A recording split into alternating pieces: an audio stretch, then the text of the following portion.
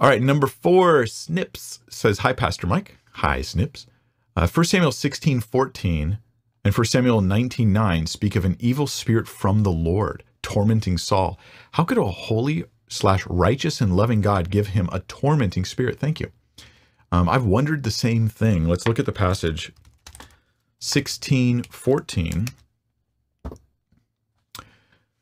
So Saul, just so get everybody on the same page, right? Saul was like the first king of Israel. It was kind of a bad situation. They weren't supposed to have kings, right? After Moses leads them out of the land, they get judges who occasionally come up, but they're supposed to be governed by God himself, where they don't need a king controlling them and telling them what to do, because they will simply read and learn the law of God and then do it.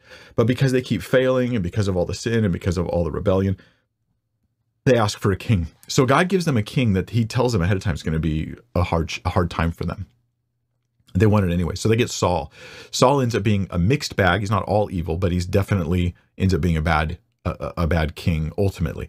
And so he's rebelling against God in different ways. And so the Spirit of the Lord in this passage departs from Saul. So Saul had this sort of empowerment from God and this anointing from God to be king. Okay, I'll use you to be king.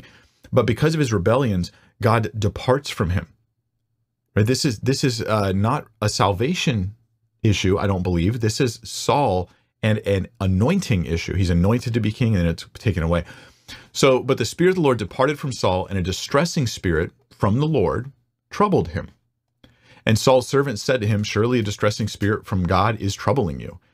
Let our masters now command your servants who are before you to seek out a man who is skillful, player on the harp, and it shall be that he will play it with his hand when the distressing spirit from God is upon you, and you shall be well.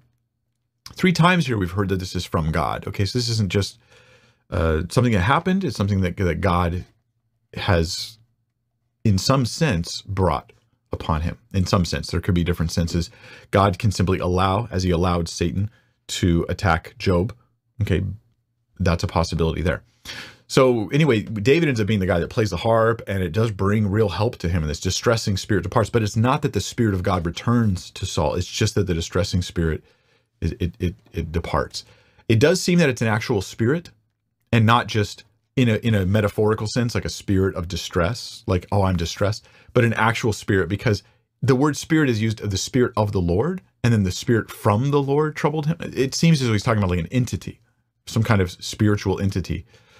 There's another verse you brought up, which is 1 Samuel 19:9.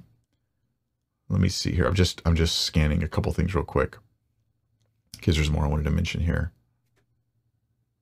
Yeah, let's go to 1 Samuel 19:19.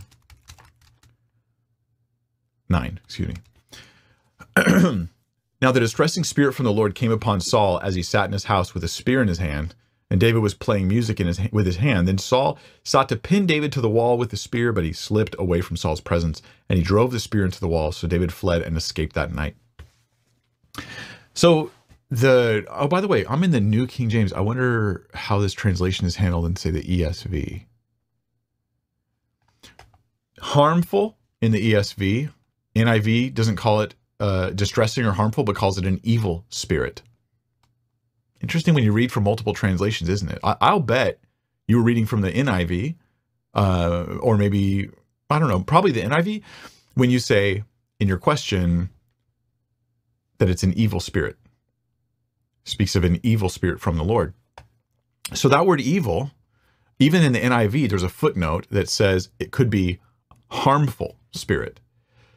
So we usually think of the word evil in English. We typically think of the word evil to refer to moral evil. Moral evil.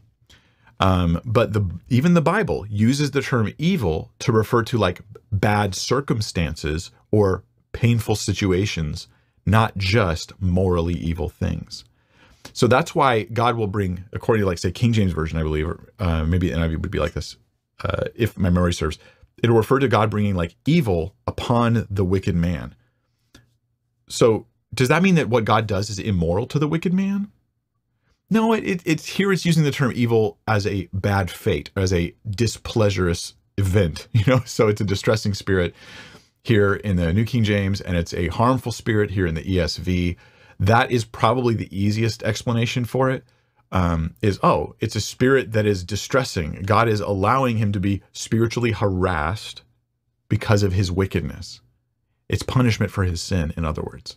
Your sin has brought you this distress.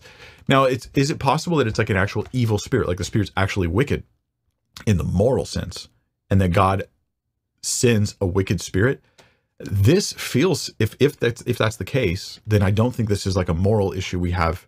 At least I don't have a moral issue with it. Maybe you do. And you can just be patient with this and think it through. But in the book of Job, you could word it this way. God sent Satan to harass Job. Now, would it be the whole story? No, it wouldn't be the whole story. But that would be true, it seems to me, in some regard, or at least in a way that you can use that in a phrase and it would be accurate. God says to Job, like, where have you been? He goes, I'm to and fro throughout the earth doing my thing. Have you considered my servant Job?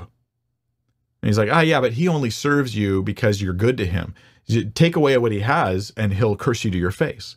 And he says, okay, you can. I'm going to take this hedge of protection down off of Job. You can attack him, but you can't hurt his body. And he gave him limits initially, right? And he still couldn't kill him in the end. But he did allow Job, and not here as punishment for Job. There was no punishment. This was a bigger spiritual thing that was going on about the nature of the goodness of God. The goodness of God has been challenged, and Job's life stands now as a testimony that God is worthy to be worshipped, even when your life is terrible. But there's a sense in which you could say, okay, God could actually send a harmful spirit in that broader sense of he is the one who could simply not allow. I'm not going to let any harmful spirits attack Saul. He's my chosen man. I'm going to put my spirit there to empower him. Oh, he's really sinning.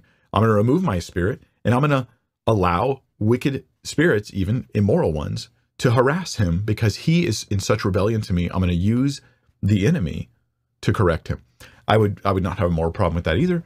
And I don't think you should either. So I'd be open to both options, though I tend to think we should just say it's a harmful spirit, not an immoral, evil spirit. Yeah. And you might be like, well, how could one of God's angels bring harm? You're like, well, those angels, if you think they're like, they come with like styrofoam cushions around them so they can't cause harm, then you haven't been reading the Bible very much.